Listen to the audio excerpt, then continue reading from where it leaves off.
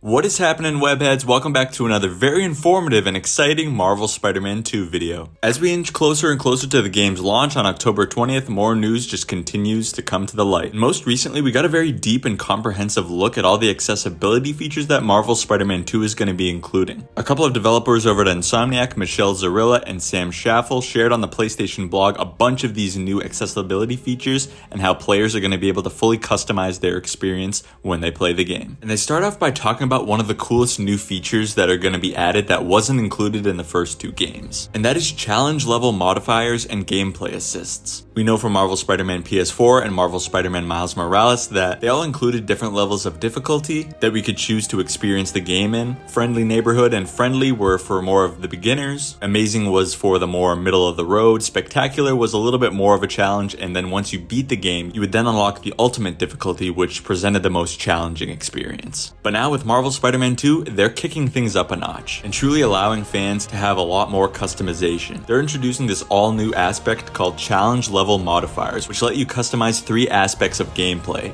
enemy health, enemy damage, and stealth awareness. And with these added settings, you can mix and match for all the preferences that you want. So say you want a much more challenging stealth experience, but don't necessarily want the enemy's health and the damage that they give to be that much more difficult, you can tweak these settings to get exactly what you want down to the last fine minute details. Some things that were included in the previous games that are going to be returning in Marvel Spider-Man 2 is the chase assist. It'll work a lot like the previous two Marvel Spider-Man games, where it'll be reducing the target's top speed when you're doing a chase scene and increases the time windows that they'll have before they actually escape. You'll also have the option with QuickTime events, actually change the repeated button presses from taps to holds, and I believe these will all be optional. It's like if you like the multiple repeated button taps, I think you can still keep that, but if you wish to change it to hold a button when you want to complete an action instead of repeatedly tapping a button, you will have the option to change that if you desire. Another very convenient feature that we saw Insomniac incorporate once we switched to the PlayStation 5 was the shortcuts feature, especially when it comes to photo mode, where you can have the option to just click one of the buttons on the D-pad to just automatically bring you to the photo mode. Instead of just actually pausing the game and scrolling down to photo mode, you just press one of the buttons on the D-pad and boom, you're in photo mode. You can take an epic photo. But photo mode isn't the only option that you can choose to include on the shortcuts. Say you want to have the option to toggle high contrast of the game on and off just really quickly at your disposal, you can choose to have that on as well. Another all new feature making its way into Marvel Spider-Man 2 is a unique feature that Insomniac first utilized in their previous title Ratchet & Clank Rift Apart, is that players can now assign game speed up to 70%,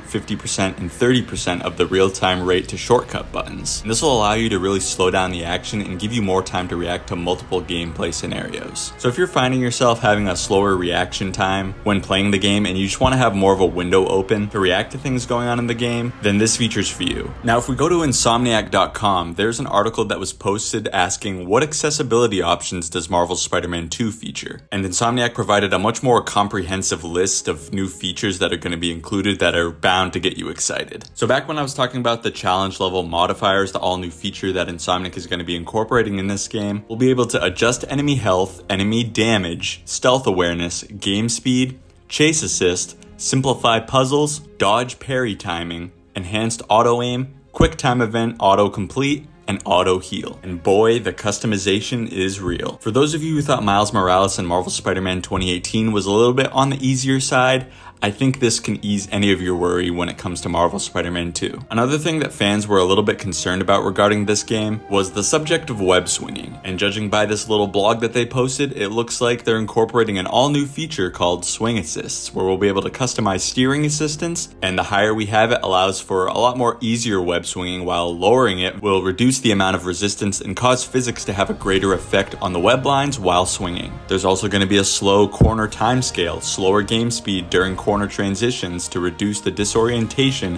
when whipping around a corner at high speeds. And even it's going to have web line bending. You'll be able to have the option to toggle on or off the ability for the web lines to bend while walking on them. And for those of you who are massive fans of the web swinging from the Spider-Man 2 movie tie-in game with Tobey Maguire, these all new swinging features are just bound to make you smile, because it looks like they're incorporating a lot more physics-based web swinging if you choose to toggle that option on or off. And I'm really glad that they're giving us as fans fans the option to have a much more easier experience or to have a lot more challenging experience where physics come into play. And that was really my only thing with the prior two games. Yes, I love the web swinging in the prior two games, but I did find myself sometimes wanting a little bit more of a challenging experience where the laws of physics really hinder what you can and can't do sometimes. And I'm all for having an easier experience, but for more robust and seasoned gamers, it's nice to see that there's an option to make it a little more difficult and not so much of a breeze. But guys, that's going to do it for this video where I highlight some of the very key features that are going to be featured in Marvel Spider-Man 2.